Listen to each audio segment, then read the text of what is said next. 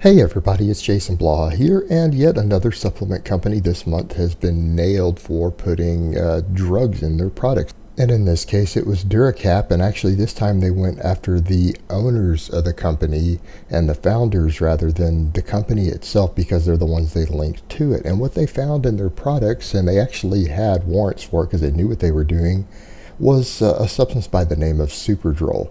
Now, for those of you who aren't familiar with Superdrol, it's an extremely powerful anabolic, probably milligram for milligram, the single most powerful oral anabolic ever made.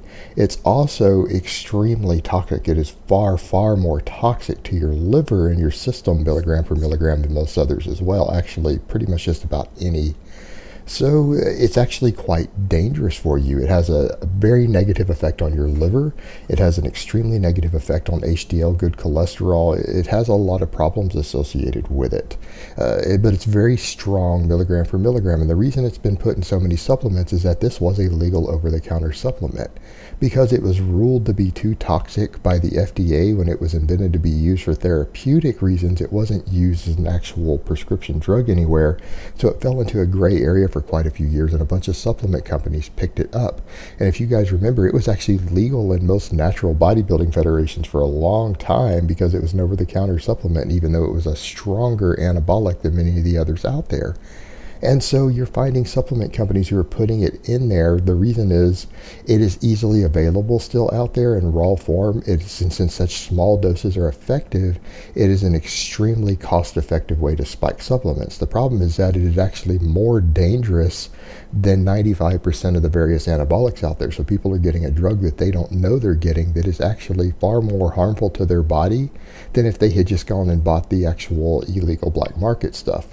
But because, again, they can buy kilograms of the powder from certain manufacturers and companies who can make it very, very cheaply, it's used to spike products. And in this case, they got caught because they knew they were putting it in there. And so you're going to see this with a lot of these SARM companies, because SARMs themselves are not that effective and they're not very cost effective.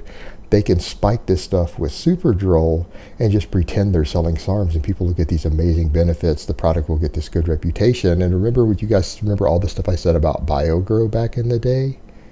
Think about, to go read up on the side effects of Superdrol and the benefits of Superdrol, and then go read what people were describing happening when they were getting the good batches of BioGrow when it first came out. And tell me there's not some potential overlap as far as the actual side effects they were getting, including the sample sealed that they sent to a lab for independent testing for people to take, but they didn't actually test the product itself to see what was in it. And they described muscle gains and side effects that the researchers couldn't actually explain based upon the ingredients. Well, think about that. And stop and think about how many various muscle builders out there are being touted as having these amazing gains that really can't be described by what's in them, and people getting these intense pumps and everything went on them, and realize how many companies are doing exactly what this one just got popped for.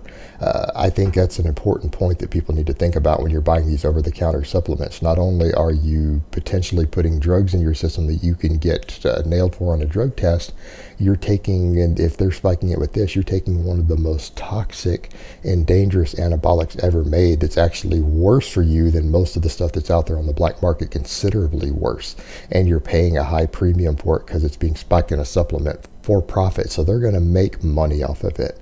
And let's hope the FDA cracks down on more of this and they hit more of these companies, not just the smaller ones like Duracap, but hopefully they start going after these big companies that are producing products that actually give people muscle gains and side effects, when in reality there's nothing on their ingredients list that's capable of doing so. This needs to be hit far more often, more early. As soon as these products come out, people start reporting gains, the FDA should be on top of them with a warrant, because we all know that the supplements that people are producing aren't medically capable of giving you muscle gains. And so if they are, and people are noticing dramatic gains, that should be the hint that the FDA needs to issue a warrant for their manufacturing facility. People gaining significant amounts of muscle and reporting pumps and cramps from the product. Those should be all that you need really to issue a warrant, because you know they're spiking it with something, and there's a very high possibility they're spiking it with Superdrol at that point. Exactly like we saw with this product. All right, guys, but that's really all I have to say on that today. I hope it's been informative, and I will talk to you guys next time.